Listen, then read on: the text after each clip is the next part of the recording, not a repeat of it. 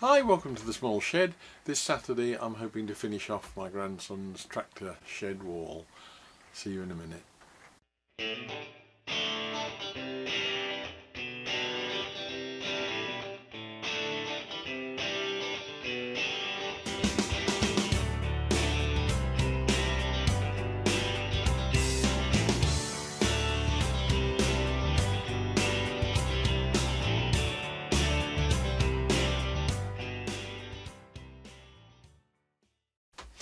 Now, before I get too far into the tractor shed, which shouldn't take that long, there's a couple of bits of housekeeping really that I probably need to go through. You will notice over the next few videos, I'm afraid there will probably be some interference in the sound.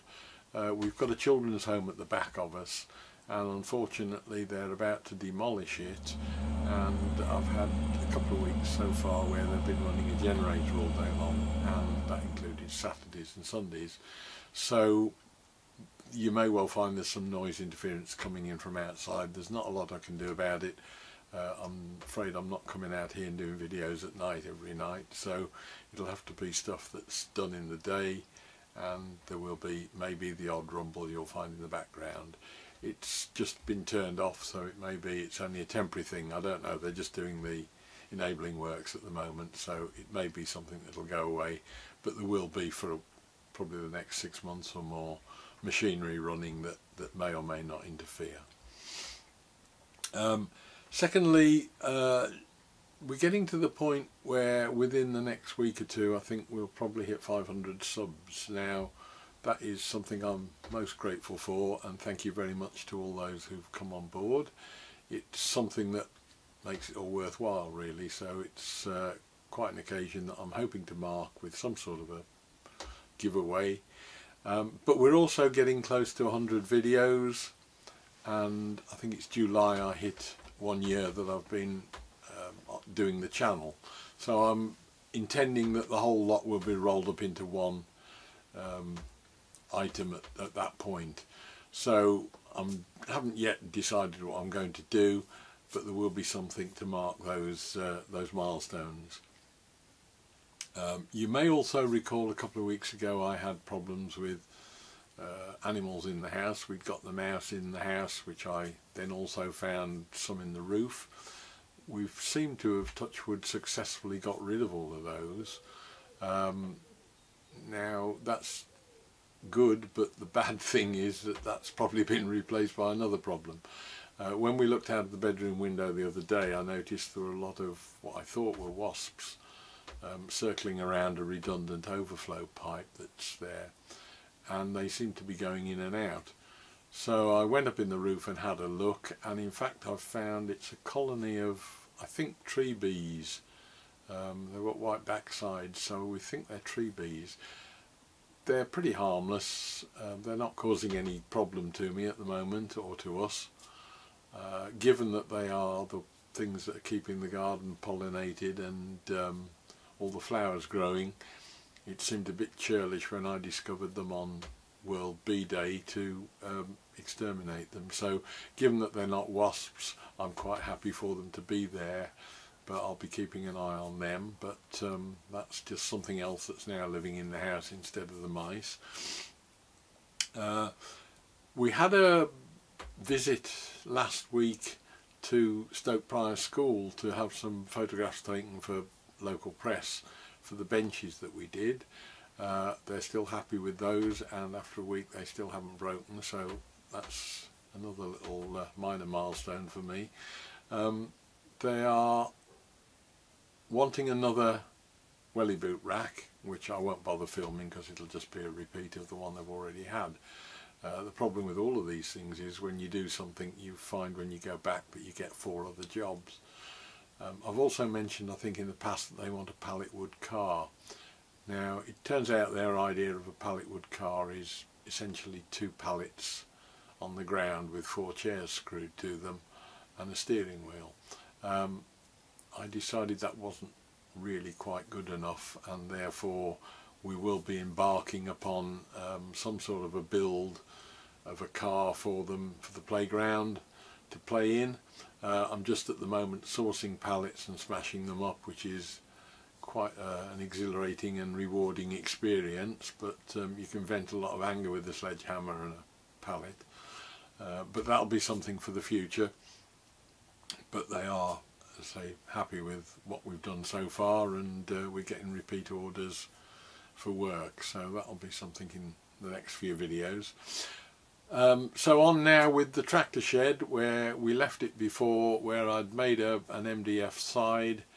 I'd taken it down to test it and found that it was slightly too narrow for the tractor, and that the MDF was slightly too thick, and we pick it up from there.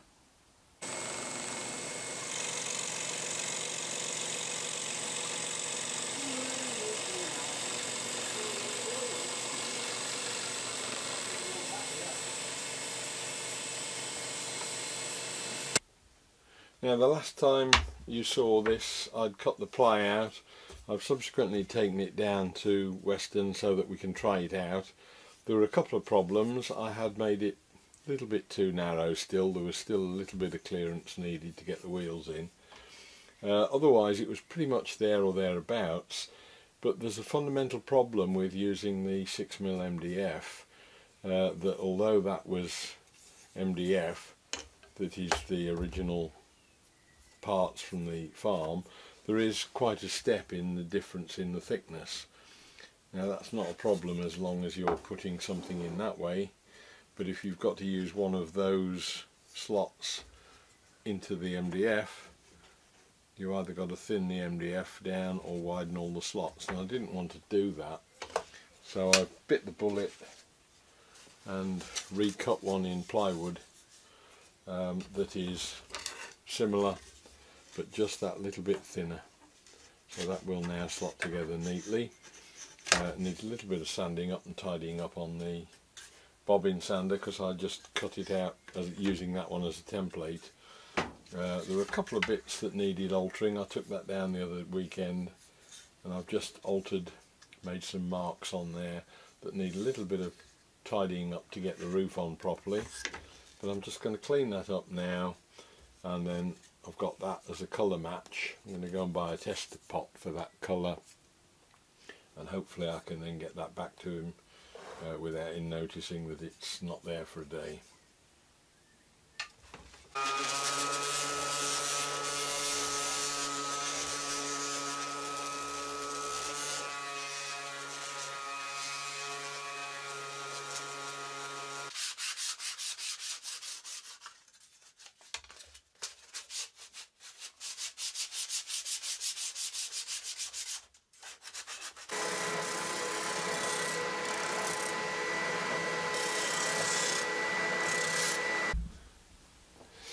I've got a tester pot of banana split, which is the closest colour I can get to the yellow, I think. Just one of these tester pots that, oh, they've got brushes in them now by the look of it.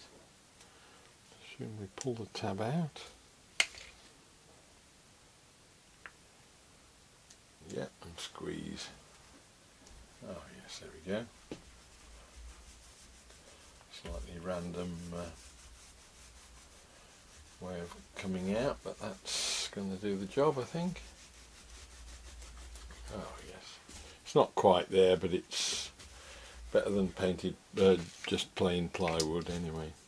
If I've got enough in the pot, I'll give it a couple of coats. I'm not sure how well this stuff covers. I've not used one of these before. A job to get into the gaps at the top, I'm sure. But so I gave the side a second coat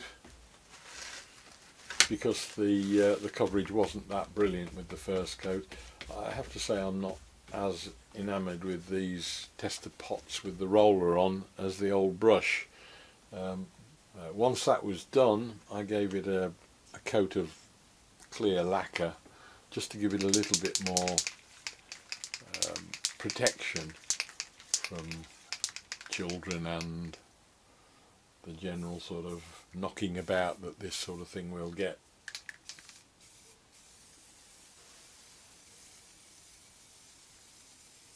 This was on the, I think this was the Sunday night of Makers Central, or the Monday morning. It was the Monday morning after, when I was going back down to Weston to pick up my wife, and we took that down. It had dried out by then, so I fitted that to the tractor shed and let the grandchildren have a look, and they seem again happy enough with it and are now happily playing with it. So that's another little job done, one more down. This one was fairly short in duration, but it took a long while to do because of all the running around to get the various fittings done. But hopefully it was something that may be of interest to you. Hope to see you next week, and we'll be building something else. See you then. Bye.